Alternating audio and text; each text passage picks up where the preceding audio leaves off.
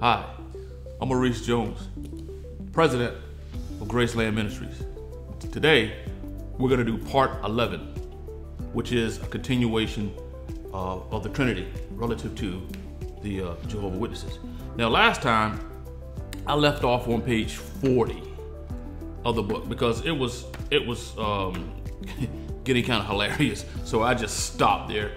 And on page 40, they're going to talk about John 1:1. And I didn't want to deal with John 1:1. Okay? And then I realized something. As I was reading this, I said to myself, I'm like, it's wrong for the Jehovah Witnesses to not teach their people properly about John 1:1 and then throw their people out there to the wolves, because their members are believing that what's written in this book about John 1:1 is true. And I was like, that's kind of sad. And then I realized, I said, you know what, it's kind of sad too that a lot of Christians out there that, you know, don't understand John 1:1 as well. And so I didn't want to bring in all the Greek. I didn't want to be technical about it. So I was like, you know what, I'm not going to deal with the Bible verse. But, you know, that's kind of unfair to those who have never heard about John 1:1 and why is it so important. So I decided to go ahead and to do my best to try to teach you what John 1:1 says using the Greek so you can understand what the argument is all about.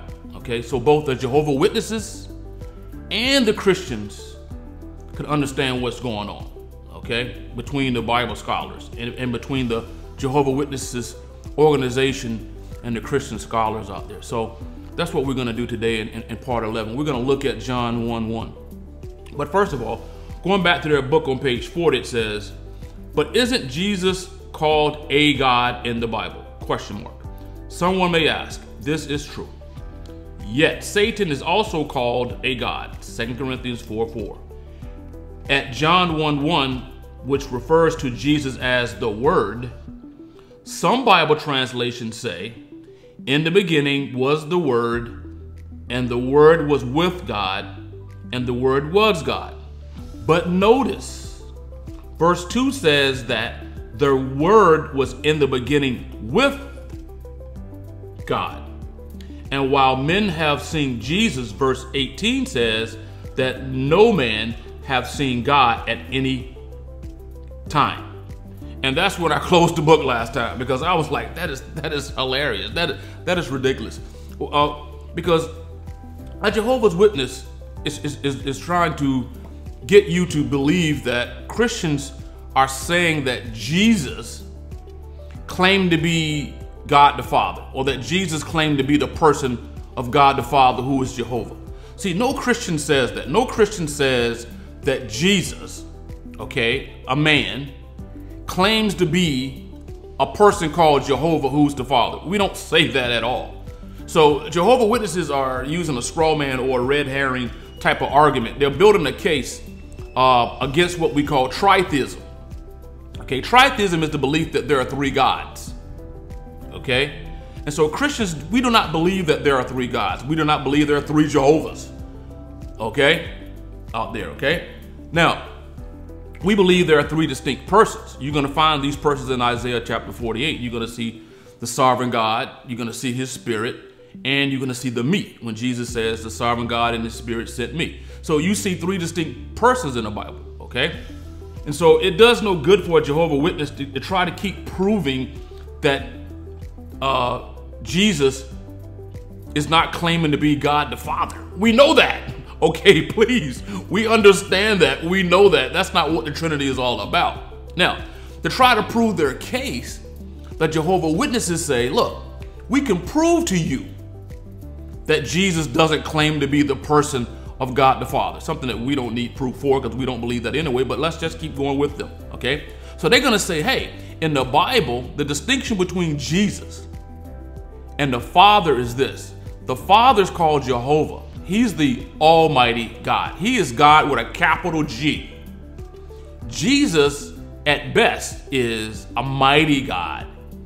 He's a God with a lowercase g. And John 1:1 is the Bible verse that proves that. So to a Jehovah's Witness, in their Bible translation, they translate the Bible, in the beginning was the Word was with God, and the Word was a God, lowercase g. Okay? Now, when you read the original Greek, this is how it looks. Okay? Now, just stay with me for a minute, okay? Hope I didn't smear it, but I wrote out for you John 1:1, okay? And so this is how John 1:1 looks, okay? Now, before you can understand what's going on, I got to explain some things to you, okay? When you're dealing with, and luckily John 1:1 is an easy verse to translate, and it's an easy verse to explain what's going on. If you have taken Greek for like 6 weeks, okay, you can understand what's going on here because it's not very complicated. But when you're translating a Bible verse like John 1:1, you got to understand what a morpheme is, okay? A morpheme is the smallest part of a word that changes that word, okay? So let me show you what's going on here, all right? Watch this. This is a morpheme, okay? So if you have the word, let's say you have the word log, okay? You have the word log. Okay, this is called a stem, okay? This is the word log for word. It's a stem. If you have the word, let's say you have the word right here, theos, for God, okay? You have the word the. The is a stem. Now, a morpheme changes the meaning of the word. Right now, this is just the word the, okay? It has no case, no declension to it, okay? Now, when I add the morpheme os, see here, now I get theos. This is called a morpheme, okay? So when I add the morpheme os, okay, now I'm gonna get what we call a word, a noun, in the nominative case, okay? Now, if I change this morpheme here to oo, now I have a word that's an object of a preposition because theou now means of or from God. Just by changing a morpheme, okay, changes the word. So if I were to change this to oo, you get of the word. It now becomes a object of the preposition. If I change the morpheme again, add the word nu, at the end, nu, I get lagon. Now it tells us this is a second declension, singular word that's now in the accusative case. It is now the direct object. So that's what a morpheme is, okay? So when you're studying Greek, you gotta know your morpheme. So you always look for your morphemes, because your morpheme will change what a word is. As you can see here, you have the word theos, and you have the word here, theon. These are two different words. You have a morpheme here. This is the accusative case, and you're gonna have another morpheme here, okay? So that tells us that these two words have two different cases. This is gonna be in the nominative case. It's gonna be the noun of the sentence. This is gonna be the object of the preposition. I'm sorry, the accusative case, the direct object, okay? So, what is this problem with John 1:1? Okay, the problem with John 1:1 is this. It's not a problem that deals with the morpheme.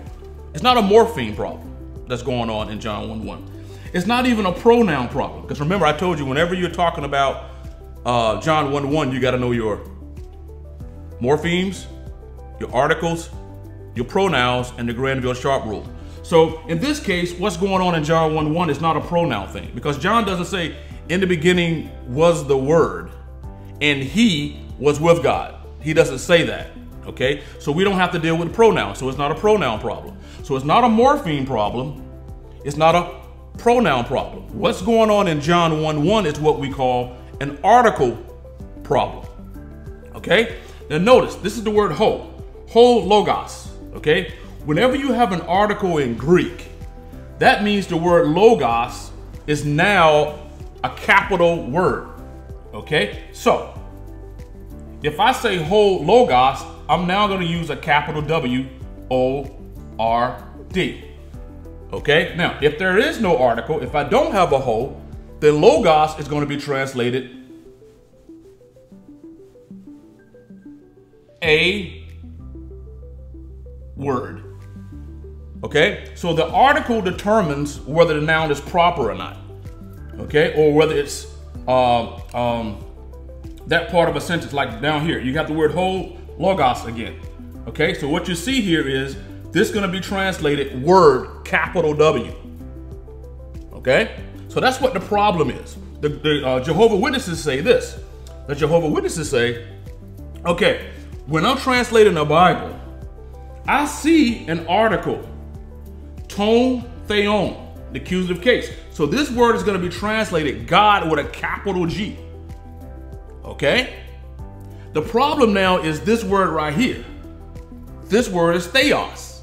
Okay? So John 1:1 says, in the beginning was the word, Kai, and the word was pros, towards, face to face. The word was what? With God.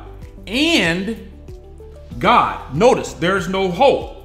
There's no article in front of the word theos. And so this word here should be translated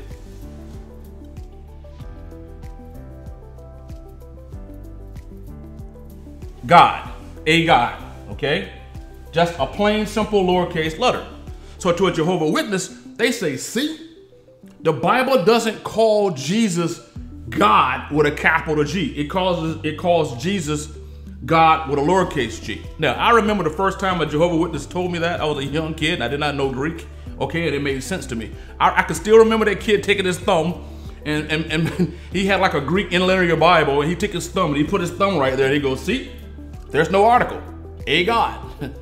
Okay, now, here's what Jehovah Witnesses do not tell people. And here's what Unitarians do not tell people. There's a rule called the Granville-Sharp rule of Greek when you're translating Greek.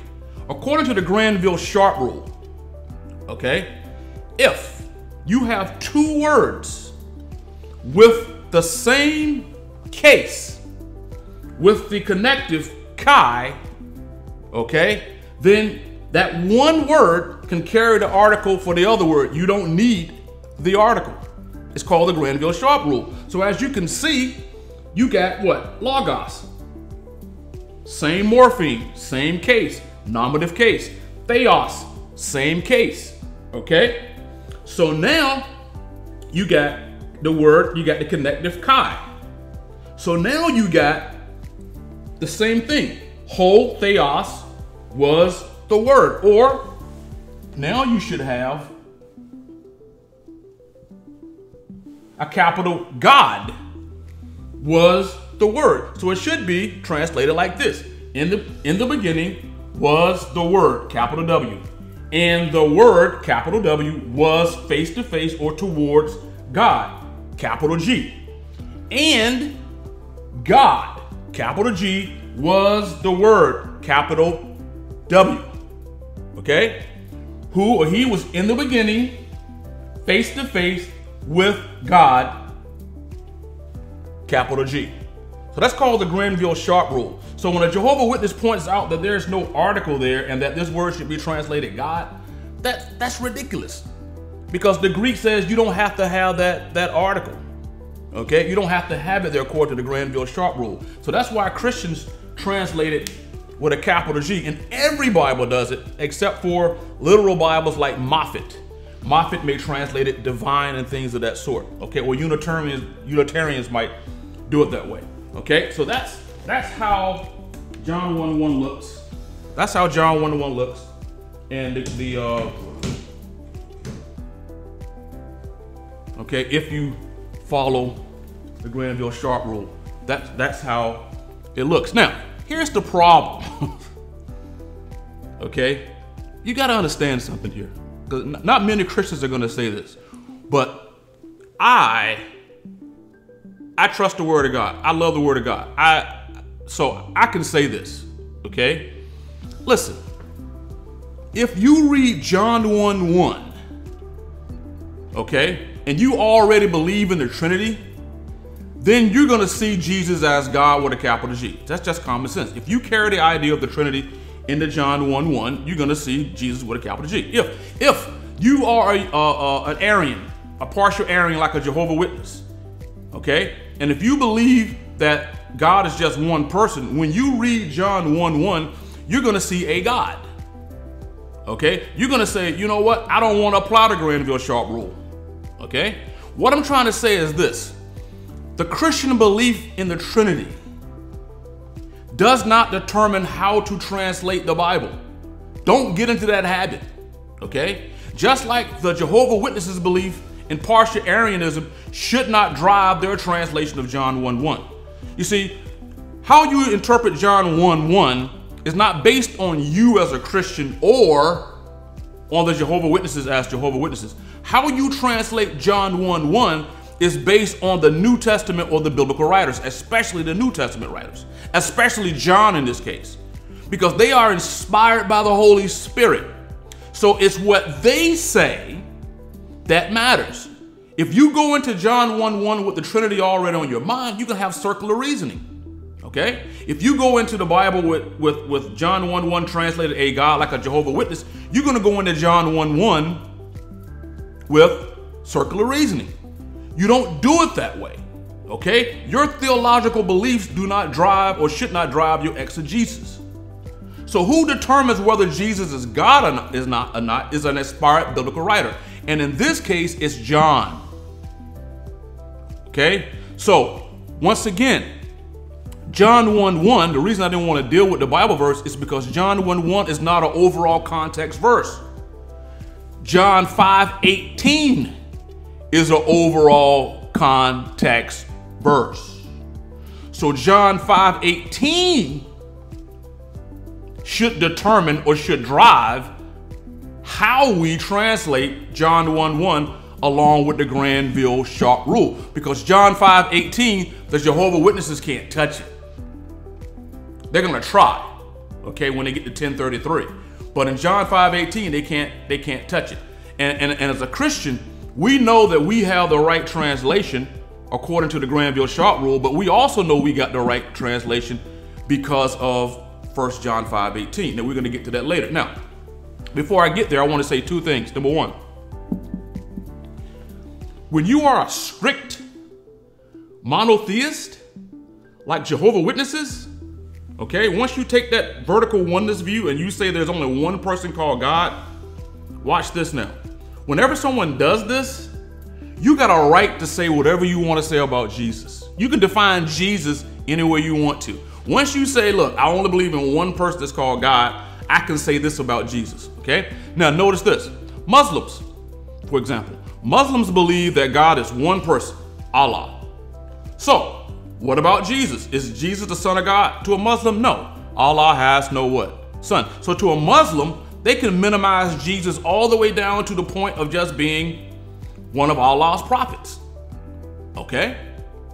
Now, if you ask a true Aryan, okay, do you believe that Jesus is the Son of God? He's going to say, yes, I believe that Jesus is the Son of God, but I don't believe he's deity. Okay, so now an Aryan's view of Jesus is higher than a Muslim's view of Jesus. Okay? But if you ask a Jehovah Witness, what is your view of Jesus? He says, I believe that Jesus is the Son of God. He is created, but he's also a creator. He created all other things. So as you can see, there's a hierarchy of beings relative to, not beings, but there's a hierarchy of views on how you can interpret Jesus.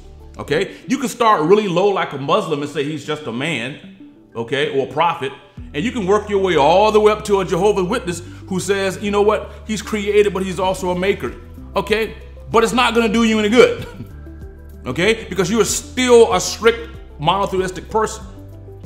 So it doesn't do a Jehovah's Witness any good to go around saying, hey, I believe that Jesus is a creator and that he was created by God. So what? You're no better off than an Aryan, a full Aryan who says he's just a created being. You're no better off than a Muslim who says he's just a man. Okay? So that's the first thing I want to point out to you. Jehovah's Witnesses, you're going around like you're the greatest. You think you're the greatest and you got the truth because you're better than an Aryan or you're better than a Muslim when it comes to your viewpoint of Jesus. But your Christology is still not high enough, according to John. According to the Apostle John, you still haven't gotten there yet. Not according to me, not according to Christianity, not according to some doctrine called the Trinity. Even if we did not have the doctrine called the Trinity, your viewpoint still is below the standards of the Bible. Okay, that's the first thing I wanted to point out to you. The second thing I want to point out is this. You're talking about some Jehovah Witness trickery. Okay, now, all right, let's go back to this for a minute, okay? Now, when you read the Bible, for example, let's look at verse 17 and verse 18. Because the Jehovah Witnesses, they're going to mention verse 18, but they're not going to tell you something. If you go to the Greek text in John 17, and I'm going to put my specs on for this one because these are small words, okay? It says, for the law came through Moses, but grace and truth came through Jesus Christ. Now watch this now. The Jehovah Witnesses quote this part of the verse. They're not going to quote the rest of it. It says this. No one has seen God at any time. The only begotten Son, who is in the bosom of the Father, he reveals them. Okay? Now, this is what's going on. When you read, okay, when you are reading John 1:17 and 18, when it says no one has seen God, guess what? That word God is written in the accusative case, guess what? With no article. So, technically, John 1:18, if a Jehovah Witness is consistent, if they don't want to apply the Granville-Sharp rule, then John 1:18 should be this. No one has seen a God. There's no article there. Okay? But that's not the problem. Okay? Now watch this.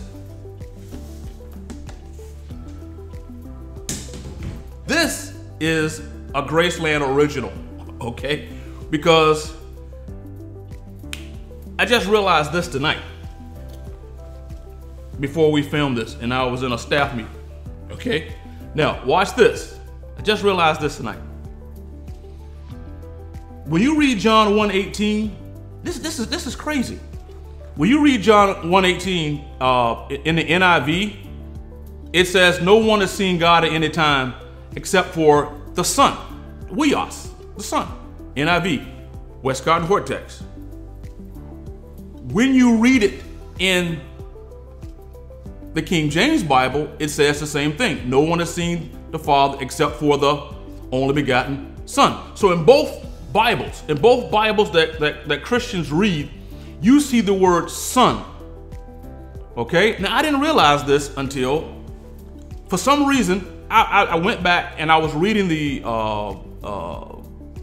Jehovah Witnesses New World Translation on John 1:18 to see if they're consistently translating these Bible verses. So I went tonight and I looked at it, and according to the Jehovah Witnesses, the Bible verse reads this. No one has seen God, capital G, okay, at any time, save for the only begotten God, lowercase g. Okay?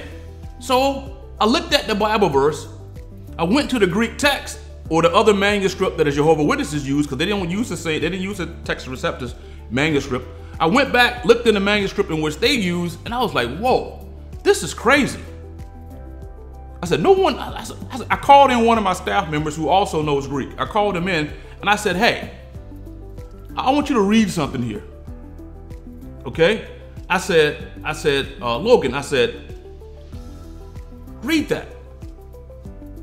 I want you to, back me up on this. I want to make sure I'm reading this straight, because if I'm reading this straight, then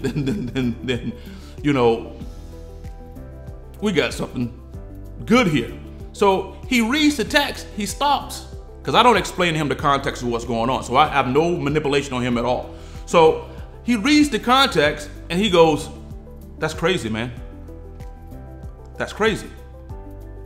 And I was like, whoa. So I am reading it right. Okay? So watch this now. Here's what's even crazier. This is a Graceland original. Okay? Watch this now. Almost every Bible translation that uses that manuscript says this: no one has seen God except for the only begotten God himself. Almost all translations, conservative translations, say God twice, except for the NIV and for the King James. We, for some reason, we use the term Son. But the Jehovah Witnesses, they use the manuscripts that uses the word theos twice. Now here's the catcher. Here's the deception. And here's a Graceland original. You're going to hear this at Graceland first, okay? Here it is. Watch this. The Greek text says, no one has seen theon. No one has seen God. No article. Which means what? You learn from our lesson. If you don't see an article and you see the word God, according to a Jehovah Witness, when there's no article, it has to be translated a little g, right? Nope, not the Jehovah Witnesses. It says, no one has seen God. No article. They're supposed to put a little g there, but they don't, because the reference is a reference to the Father. So the Jehovah Witnesses, okay, instead of putting a little God there, places a capital G there for their readers to see. Though the Greek text doesn't have an article. In other words, what I'm saying is this. In John 1:1, oh, they're holy and righteous. We're not going to put the capital G there because there's no article there. Okay? But when it comes down to talking about God the Father and there's no article, they still capitalize it as a capital G. Now watch this. But when you get to the only begotten God, ho is there. The article is there. Okay? So technically, if you want to like translate the Bible freely without a Granville-Sharp rule, if you want to follow Jehovah Witnesses, this is what you should have stated. This, if you want to show yourself to people that you're the true organization, the way you claim, start by translating the Bible correctly. First of all, start by not being so arrogant that you have your own Bible. Duh. Okay? But look, if you want to be truthful to everyone, translate the Bible right, because watch what the text says. The manuscript you uses say this: no one has seen lowercase God except for the only begotten capital G God. According to the text, the only begotten God is Jesus with a capital G. According to the text, the no one has seen God has a lowercase g. But guess what the Jehovah Witnesses do? They switch it. They switch it. So in their translation of the Bible, it says this: no one has seen God, capital G. They make it capital G with no article whatsoever. And then they go, except for the only begotten God. And then they make that a lowercase g when the article is there. Trickery. Okay? So that's what I mean by you don't dictate what the Bible says just because you're a Christian and you believe in the Trinity. You don't dictate what the Bible says just because you're a Jehovah's Witness or you're a Seventh-day Adventist or you're a Mormon. You don't get to do that. You have to follow the text. And the Bible must have known that Jehovah's Witnesses would come along later and try to screw things up, because the way John wrote that thing, they got tricked. Okay, if you don't want to apply the rule in John 1:1, guess what? I'm going to catch you in John 1:18. You don't fool around and you don't play around with the Word of God. So I want to thank my staff. You know, that's a Graceland original. That the Jehovah Witnesses, they flip that thing around. So the next time you got a comment, Mr. Jehovah's Witness, don't come quoting us something you read out of your book. You know, okay? Don't come there commenting, quoting something out of a Bible that is your Bible. Of course it's going to be right. You translated it. Okay? So anyway, I just want to quickly say, before, let me go ahead and finish this, okay? It says this. It goes on to say, the Word was with God, and the Word was divine, or was a God. No. See, liberals Here's the problem. When you read Colossians 2:9, Colossians 2:9 says that Jesus is deity, Theohotes, in bodily form. So the Bible dictates how you should look at things. Okay? So the Bible tells you that Jesus is deity. Now, you don't get to translate the word deity any kind of way you want to. But liberals like the Moffat translation and liberal translations out here, right? They want to use the word divine. See, the word divine is lower than the word deity. See, people use the word divine. That's, even the Catholics, they use that word divine to show that there's something lower than God, that there's a transfinite realm. Okay? But the Bible wasn't written with the idea of an infinite realm, a transfinite realm, and a finite realm. So the Bible doesn't carry this idea of someone being divine but not being deity. Okay? And you know how I know that? It's called the Pharisees. Okay? Because to the Pharisees, it made no difference. If you were a man claiming to be God, you were going to get stoned. Okay? They didn't care whether you come from a finite realm or a transfinite realm. They're going to stone you. Okay? You hear me? So you can call Theohotes, you can call it divine all you want to. And Jesus is going to go, look, you can't stone me. I'm a lowercase g. I'm not a big G. I shouldn't say that. That is funny though. Okay, they may cut that for the video. We don't edit our videos, but we might cut that. Okay, but yeah, the Pharisees, man, them jokers didn't care. You can't go around here claiming, you can't make yourself a mere man calling yourself God. And that's what John 5:18 says. And here's, look, you can cheat with John 10:33. Okay, if you want to cheat with the Greek, you can. But you can't cheat with John 5:18, because that word there is equal, it's isa, like an isotope. Because you're a man and you make yourself equal to God himself. And we're going to kill you for that. And Jesus is like, well, he want to kill me. I do good works. If you don't believe me, at least believe the works that I have done. And the Pharisees like, oh, we're not going to kill you for a fine work. Okay. We're going to kill you because you claim to be a little G. No, they didn't say that. They said, we're going to kill you because you claim to be from God. You see, to a Pharisee, this is how they're thinking. When you read John, the text tells you that people were going around saying, man, this guy is doing a lot of good works, but he must be demonic. And then other people kept saying, man, he can't be demonic. A demonic man can't do such fine works. Okay? So those were the two options. Either he was demonic or he was not. The Pharisees came up with a third option. This is what got them into trouble. They said, you know what? He might not be demonic. Okay? And he's doing all these good works, but he's still a man. So there's someone behind him that's helping him do these works. We don't believe that you come from the Father. Someone is behind you. And you must cast out these demons by whom? They said Satan. And Jesus like, oh Lord, you messed up now because you just blasphemed, dude. And I can't forgive you for that. That's what their third option was. Okay? Either he was a sent from God and he was doing these good works, or he was just a demonic person to do good works. And people had enough sense to go, well, a demonic man can't do good works. The Pharisees came up with a third option, got themselves in trouble. My whole point in bringing that up is this. You can play around and you can say finite and divine and all of that. You can do all of that if you want to, but you can't play around with human history. And the Pharisees, they were going to stone him because he was a man who claimed to be equal with God. Okay? So all this other stuff you're going to write, for example, when you say, that is, the word was a powerful godlike one. Hey, so what? Pharisees would have stoned him. Okay?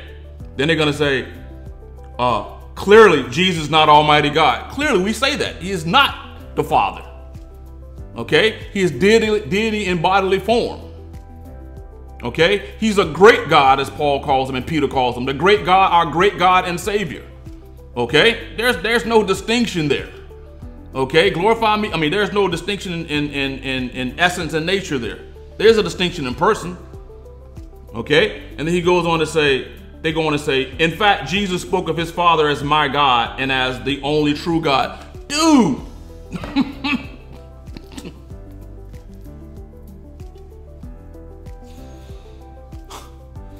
So you want to quote John when John says that Jesus says my God, but you don't want to quote Psalms and you don't want to quote Hebrews,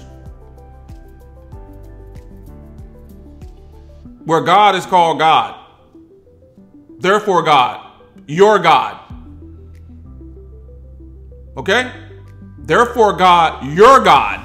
Hebrews, Psalms. Therefore God, okay, your God. Okay? It doesn't matter whether you say my God, okay, or if God says to Jesus, your God. They're both called God. And the Pharisees would have stoned him.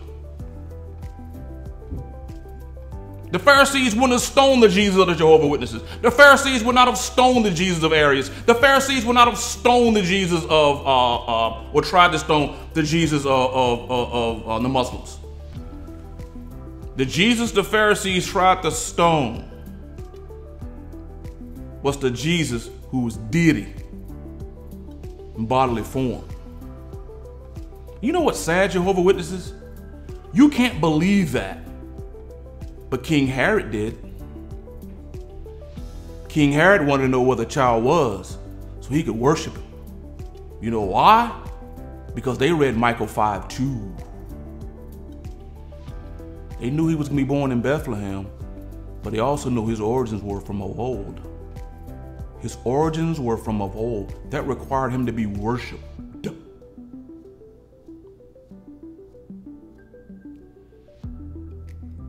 I'm telling you, you walk around with your own Bible telling yourselves you're right. That is crazy. That's nuts. That's almost borderline insanity to embrace circular reasoning that way.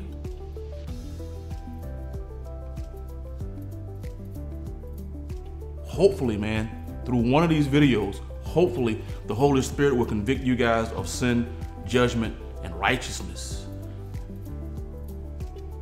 Hopefully. That's all we can do, is to persuade you and defend the faith.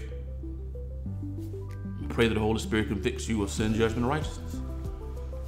Join us for part 12. It's coming up soon. Thank you.